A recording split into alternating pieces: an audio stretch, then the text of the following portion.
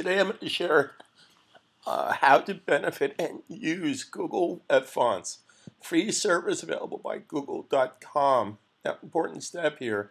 Anytime you use a font, as an example, I'm going to select the body tag here. I'm going to select the body tag and set the font for the entire site here. So select the tag. We just want to make this specific for body. So body. Okay.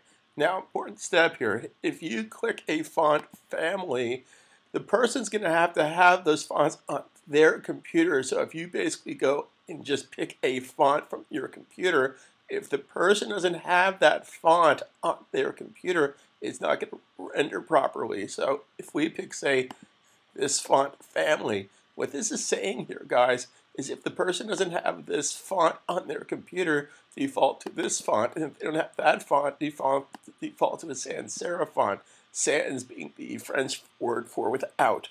So I'm going to share with you how we can use Adobe Web Fonts.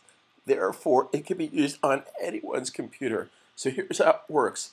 First of all, we're just going to go to Web, and the address for that is www.com/webfonts. Okay, now here's a whole list of fonts that we can use. There's hundreds of them. Okay, so you can pick a font that you'd like to use. So let's say I want to use this kind of whimsical, wacky font here. So the simplest way to do this is it's a two-step process here. We're just going to go to Quick Use. Now, if you come over here to the right, you can add this to your collection. So if you log into your Google account here, you can basically have these to use it another day. So in this particular case, I'm just going to go to Quick Use. Okay. Now, if you scroll down to the bottom here, okay, this tells you the link that you have to put inside your page to get the font to work. So we're going to add this code. There's a couple of features here. We're just going to deal with the standard feature. I can import them, or I can use JavaScript. Okay, so standard feature, we're just going to take this code and copy it. Go back to Dreamweaver. Now, inside of Dreamweaver, we have to go to code, and inside code, it goes inside the head tag. Okay, so right here, we're going to return key inside the header, and we're going to paste, copy, paste, Command-C, Control-C for Windows paste. Okay, so here's the path to that font. Now, important step here. This is the path to the font, but we haven't defined the font on how it's going to be used. So let's think about this. Let's go back to design mode for a second. And these are H1 tags. Both these are H1 tags. I haven't defined a font style for the H1 tag because I don't have a rule for that. Okay, I have a rule for the body tag. Actually, I don't have the rule for the body tag. We didn't create the rule for the body tag. Okay, so let's say body tag. We're going to set a rule for body tag to be our default font. So let's simply make body tag be Tacoma. So now every font is Tacoma, but I want to benefit from the font that I just imported by going to copy and paste. So if this is the font I want to take advantage of. So if we go back to the web for a second, back to Google Fonts, this is the name of the font we need to use.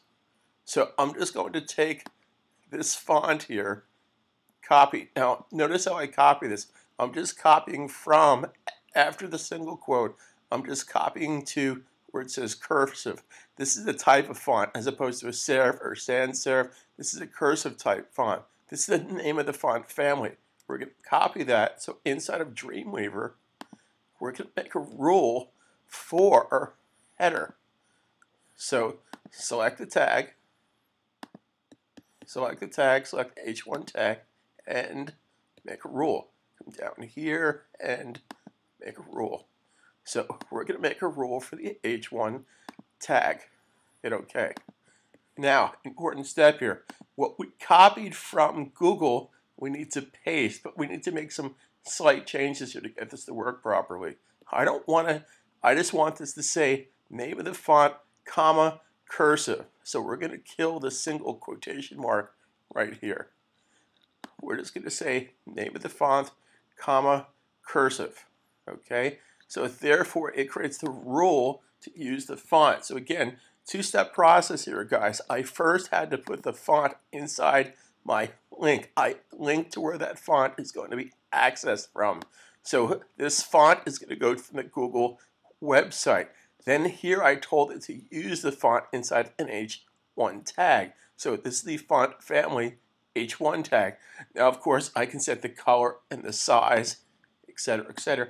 We're just going to keep this very simple. Now, notice I can't see this because Dreamweaver does not render fonts externally. So what we have to do is either publish this to the server or go to live view. If I go to live view, there's my font.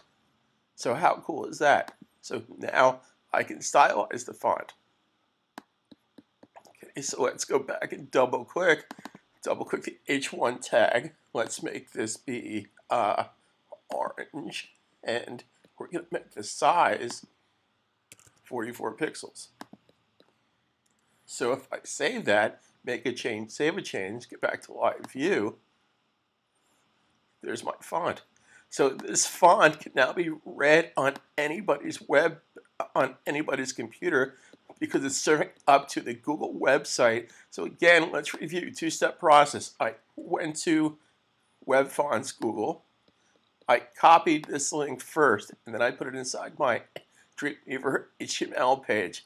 Then, after that, when I created the rule, I took this information here and I copied it. But I just want to have name of the font, comma, cursive. I don't need the semicolon and everything else that's in here. Now, if you want to write this code totally from scratch without using the Dreamweaver interface, then you can use this as an example over here.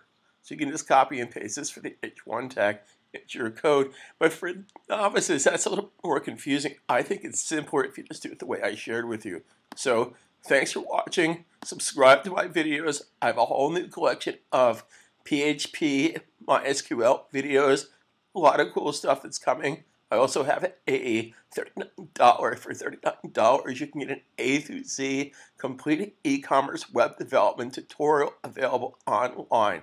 So talk to you soon, and thanks for your support.